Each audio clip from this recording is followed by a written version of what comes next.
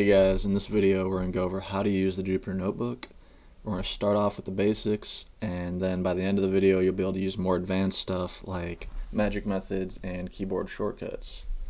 So if you don't know what a Jupyter Notebook is, it's basically a way to, it allows you to share code and also run it interactively. So it's good for both beginners who are just trying to debug their code while they're learning, and also more advanced users like data scientists, machine learning researchers who want to share the results with other people. So an example what you can do with a Jupyter Notebook is here. It's a notebook that runs code to do a deep learning style transfer. So if we look here, it'd be pretty boring if you just looked at all this code and it had some comments. You really wouldn't understand fully what it was doing. But thanks to the Jupyter Notebook, we can see the results directly in the notebook of what's happening. So this is the base image, and then if we scroll down after they run the neural network on it, we can see the transformation. So they take this starry night, it's a pretty famous image, and they place that over the top of this image of a bird, and then you can see the end result right here. So that's an example of a more advanced use case for Jupyter. For now, we're just going to start off with the basics. So my assumption is that you already have Anaconda or Python and Jupyter installed. If you don't, you can check out my previous video where we went over how to install Anaconda. Once you have that done, we're going to go down here and you're just going to want to open up your Anaconda prompt. Once you have that, we're going to go and just put in Jupyter Notebook. And that'll start up the server and our kernel, and it'll pop open our homepage for Jupyter. So from here you can either open up, if you have a pre-made notebook that you've already worked on, they'd show up in here. Otherwise we can just go over to new, and we're going to want a new notebook. So Python 3, and now we're at our, basically the new fresh notebook. So the first thing we're probably going to want to do is change the title of our notebook.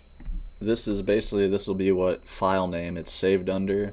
So you're going to want to make sure it's fairly unique so you know exactly which notebook you're working with. We'll just call it tutorial and then click rename. And if we go back to our home page here, we can see that this is now changed to tutorial. And we can also see, because it's active, we can see that it's green. So when you're done with Jupyter, generally when you're done working with a notebook, you can either shut it down, you can also delete it, duplicate it, whatever. But you want to make sure when you're done you shut it down at the very least so that it's not wasting resources having this thing running. So going back to our notebook, the first thing is we're going to want to just run our first code. So if we just put print and we put Jupyter, and then we can run it up here. Or you can also hold shift and enter, and that'll also run your code. But seeing it, we can see the output here, and we can also see, which is important, that we have this number 1 here, because what's different about Jupyter is that you don't have to run your code sequentially like you would in a normal Python file. You can run, if you wanted to, you could run this first, and then up above you could run this, and you'd get errors because if you have a variable down here that you're expecting to have a value, it can get messed up because you're running this first. So to see an example of that in action, we can make a variable here, let's call it name, and then we can add a new cell below. And if we try to run this variable, if we try to run this cell and print off this variable before we run this, we can see we get an error. So this is something you won't see it with normal Python script because it only runs sequentially. So this is a problem you need to look out for if you are using Jupyter, because now we can see if we run this and then we run this again, we can see that the error's gone. If you do run one of those errors and you can't quite figure out why you're getting weird results, if you have a ton of cells and you can't see where it got out of order, one thing you can do is come up here to kernel and click restart and clear output. And then if you click that, you can see it basically, it clears all this out, and then you can just start over from scratch, and you can just run these in order, and that'll take care of that problem. So next up, we're going to take a look at our toolbar, which gives us a bunch of different functions for our cell, or for our cells in our notebook and all that. So first up here is save and checkpoint. So if we click that, we can see we get it saves up here, and then we can go into our file section and we get this revert to checkpoint. So basically what that allows you to do is, as you would expect, you can basically roll back your code till the last time you saved it. So if you mess something up or whatever, you can always go back to that last save checkpoint. Up here we have add a cell, which is pretty obvious and self-explanatory. We can also cut cells, so if you click on it, and you can also multi-select. If you hold shift, you can multi-select, so then you could cut it, click wherever, here, and then you can paste those cells below. So you can move your cells around like that. You can also do just a single cell. You can move them up like that. Then you have copy, which is the same thing. If you just want to copy, you can multi-select or just one, and you can paste it there. We have our run our code. We have interrupt the kernel. We kind of went over the resetting the kernel, and then you can do finally this is it'll reset your kernel and it'll run all your code sequentially. Next up, we're going to take a look at our menu bar up above here. So for file, the big things are going to be your save as or save and checkpoint. If you don't want to have to go click over here and do that, you can also use Control S to save. But for the most part, you're not going to be doing much with the file, other than maybe if you want to export something, you can export as a notebook, or you can also do a Python file or HTML. If you want to just show it as a static page with all your results, you can also do that. And edit, you're probably not going to use this much because pretty much all these functions up in the edit you can either do with your toolbar or they can be done with keyboard shortcuts, as I'll be going over in a little bit. View, you can toggle your header bar, the toolbar if you don't want those visible. You can also do line numbers, so if you want to have these, each cell show you how many lines of code are there, you can do that, but for now we're going to drop that. Insert is another one where you can insert cells above and below, but for the most part you're either going to be using the toolbar or keyboard shortcuts. Here you get you'll use this a little bit where you can have a lot more control over how the cells run, so you can either run all of them, you can do below or above where you're selected. That gives you a little bit of kind of versatility over how you want that to happen.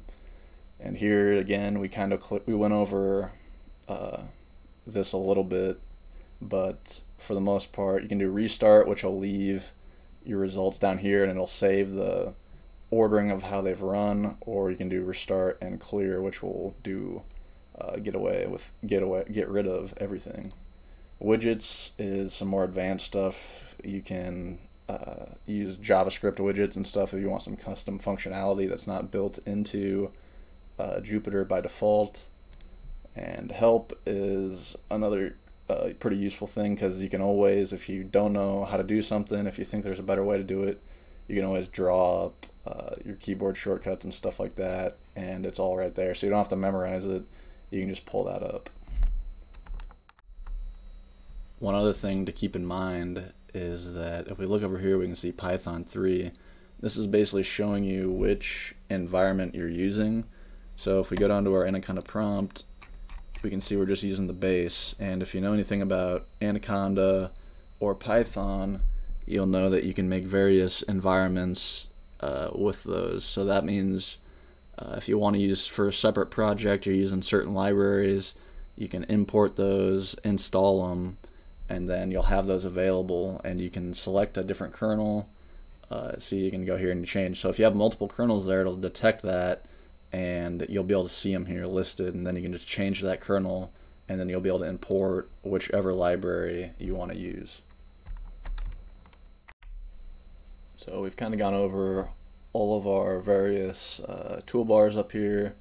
Next we're going to look into how we can use different types of cells. So right now we've just gone over our code modules, but we can also see we have our Markdown here. So that's another thing that is pretty useful. So if we insert a cell here, we can change it from code to Markdown, and we can show right here, we can show how to do a header, we can do a code, we can do backticks, you can make a code section. You can also do, with dashes, you can make some lists and bullet marks and stuff like that. So if you do these, and if we run it, we can see that it gives us this different formatting. So we're not going to go into a bunch of Markdown. That's a whole separate thing you can look up.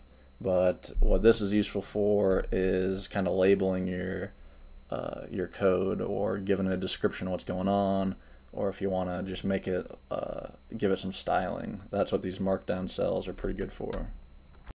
So we've gone over most of the basic stuff. The next few things we have to cover are going to be running shell commands directly in our notebook, some magic methods, and then keyboard shortcuts. So first up, we're going to add a new cell, and if you want to run a shell command directly, all you have to do is add this exclamation point there, and then you can just run it right from here. So if we run that, we can see that it just prints that out directly. So that can be really useful if you want to install something. You could do like a pip install it and just do it directly there. There's a lot of different stuff. That's a really useful feature to be able to just use it right inside our notebook. Next up, we're going to look at magic methods, which are basically built-in functions that are specific to Jupyter Notebook. So if you want a list of all the different ones you can use, you can just do ls magic and then run the cell, and you get a big list of all the various things. Some of the big ones that are useful are going to be %, then ls if you want to list the files in your current directory. You can also do pwd, and it'll give you the present directory you're working out of. Another really useful one is if you do a $% and time it, you can then do a multi-line. So you can do a for loop, and then it'll print off how long it took that to run. So it'll give you an exact idea. Like if you're trying to improve the performance of a function, you can test it out using this. So if we run it, we can go scroll down here, and it'll tell us how long it took per loop and all that. So if you're working with something where you need to test your performance, this is a useful little magic method that's built into Jupyter. Some other ones that are pretty cool are HTML. This would allow you, if you want to embed like a YouTube video or all sorts of different stuff, you can paste that in there underneath, and it'll make it functional inside the Jupyter Notebook. So the last thing we're going to go over in this tutorial is going to be our keyboard shortcuts. So one thing you need to make sure before you try using these is you can see the difference here between it's green, this box. If we click out here, it goes to blue, and that's going to be the difference between edit mode, which is where you're going to type inside the cell, and command mode. So once we're in the blue, if we click just the H tab, it'll pull up our help menu. So that's the first little shortcut, so you don't have to scroll up every time to click on your help menu. You can just click H. Some big ones are, if you click A, it'll add a cell above. If you click B, it'll add a cell below the current cell that you have selected. Another one is going to be if you double tap D. If you hit D twice, it'll delete your cell. If you click C, you can copy a cell, and then click V, it'll paste it. It's pretty much the same as like you'd use in Word. So if you just want to cut it, you can go and click on it, click X, it'll disappear, and then wherever you click V at, it'll paste it below.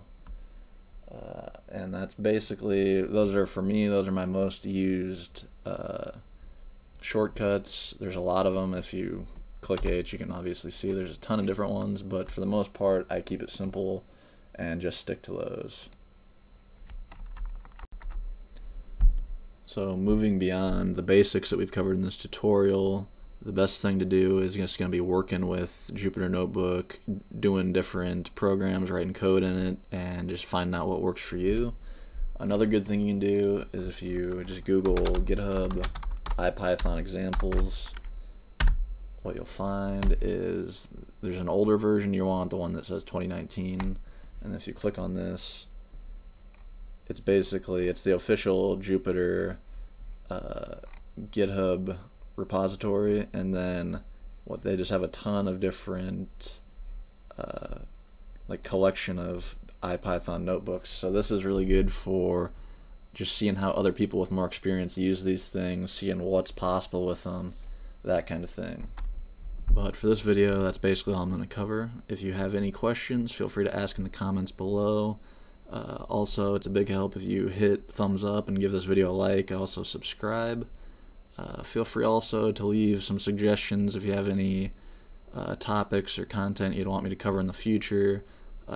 Also, feel free to give a suggestion below. Thanks.